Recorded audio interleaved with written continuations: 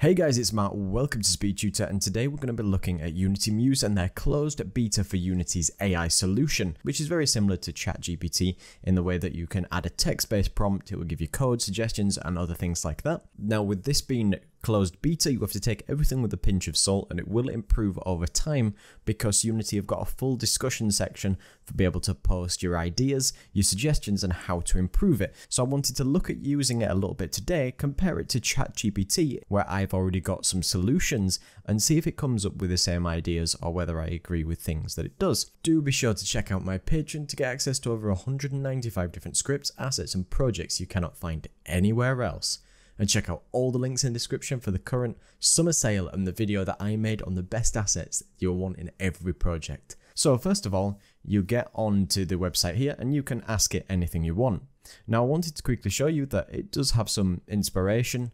These don't seem to change, which it would be nice if there was a little cycle button or something. You can actually specify the editor version if you specifically want information on that one, which will grab from the documentation. Let's click on a button here, which is how to make my game accessible. You can see here that we can clear the chat. It doesn't have any functionality for chat history like ChatGPT currently does, and it's got some additional resources along the side. Now it does give you, in this case, how to make my game more accessible. It gives some suggestions, as you would expect, to have things for colorblind modes, having lots of inputs, multiple controls, and have a diverse set of players be able to test your game. Now it does also generate resources of where it found this information, so you can click on it, and in this case it didn't actually find anything, which is quite humorous. And then in the next one we go to specific Unity documentation, which is about access control or maybe about multiple controls. So I quite like the ability to showcase where it's finding the information, so I might be able to read more than just the specific tips and tricks that it's giving me. Now there is also an option that they're giving you. You can copy the text out of there, you can give it a thumbs up or a thumbs down, and the voting system seems to be a way to decide whether Unity's got this right and wrong. Say it gives you a prompt that you didn't like, you can say to it, no, that's not good enough, or it doesn't work, or you can just thumbs up. So I'll just write a thumbs down here and say that the first link is missing in the sources section. So then they've received some feedback in regards to that. Now you can just click back on the homepage, and I don't really like how it visually looks because it's very, very dark, and you sometimes have to refresh it again to get the sort of overlay looking properly. I don't know if it's specifically to do with my browser or not. Now I wanted to just give an example of putting it side by side ChatGPT. Now I was working on my note system yesterday, and when I adjust the height in code, it will scale uniformly like this. Now, I didn't want it to scale up and down at the same rate on the y-axis. I just wanted it to scale from the bottom downwards. Now, I asked ChatGPT how to do it because I'm trying to put that feature.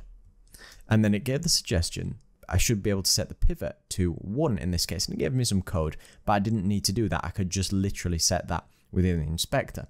So let's do the same, and I'll paste that exact thing into Muse and see if it gives me a good suggestion. An internal server error is never a good one, so maybe let's paste it again.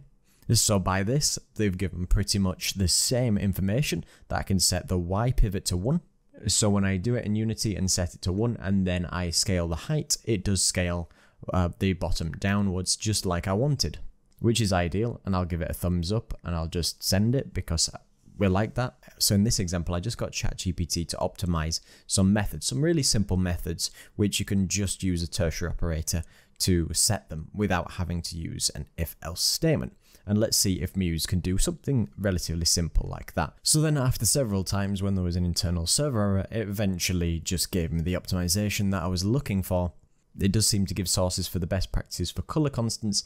Now it doesn't take me to anywhere that seems to be very relevant, and best practice for caching, which doesn't seem to be wholly relevant in this case.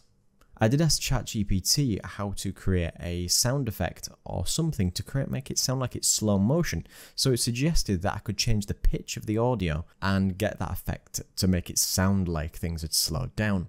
So if I ask the same question to Unity Muse, and then it did seem to give the suggestion that I can use audio source.pitch and be able to change that, especially over time, and it gave me an example, and that's a good way to do it. It gives me examples of how I can go about doing this, and it also gives me a link to Unity audio filters to be able to take that and maybe use that in a particular way to get more information on what I want.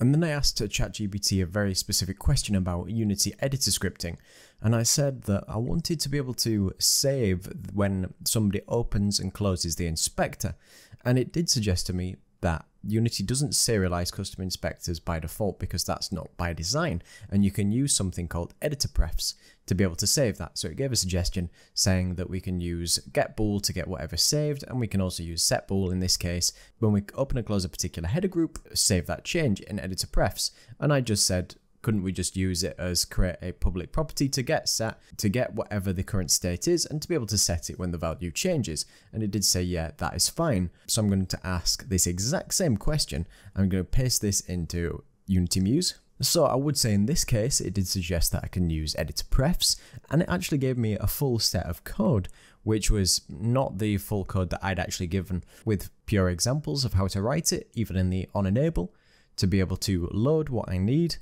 And then within the onInspector GUI, we just have the same things that I had before, but now we have a set of, like I suggested to ChatGPT, some private properties to be able to get and set the data, which I think is quite a nice way to do it.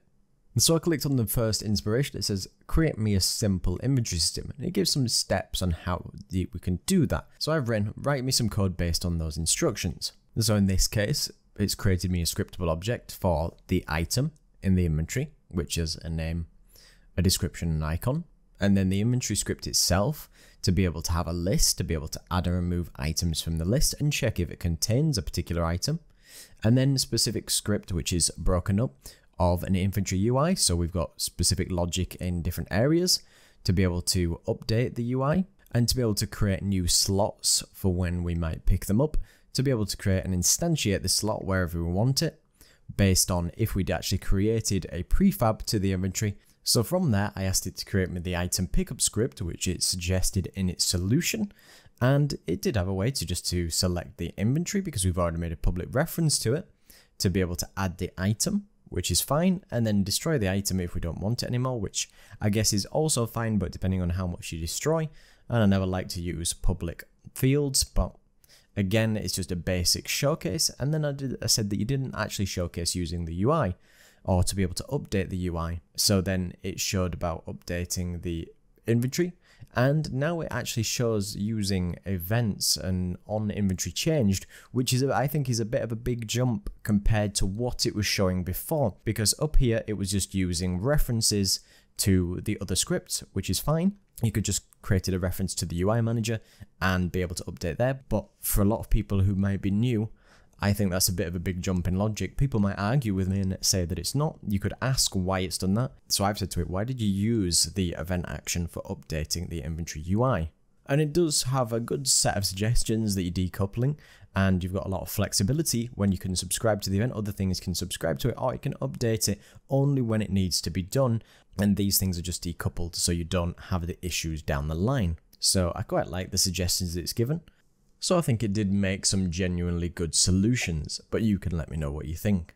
But of course, the more that the community uses it and specifies what version and whether it's good or bad code, and if we get some chat history, because once it's gone, like when I clear the chat, it's gone forever, which I don't really like. You can go back to the main screen.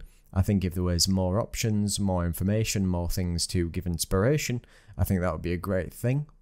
Or maybe what's even popular that people have searched, or maybe that goes against people's privacy in using these tools. I'd like to hear your thoughts and exactly what you think you could use AI for, or whether you think it's even a good idea. And be sure to check out my Patreon to get access to over 195 different scripts, assets and projects you cannot find anywhere else. Check out all the sales that are going on at this moment in time. I'll put all the links down in the description. Check out the sale for my adventure puzzle kit, which is now on, and get massive savings across everything. Big thanks to Peter Steiner, Mike Cullen, Thuan Chu, and Isidora Negri, and everybody else who comes to support the video. So thank you so much for watching. Don't forget to like, comment, and subscribe. Cheers.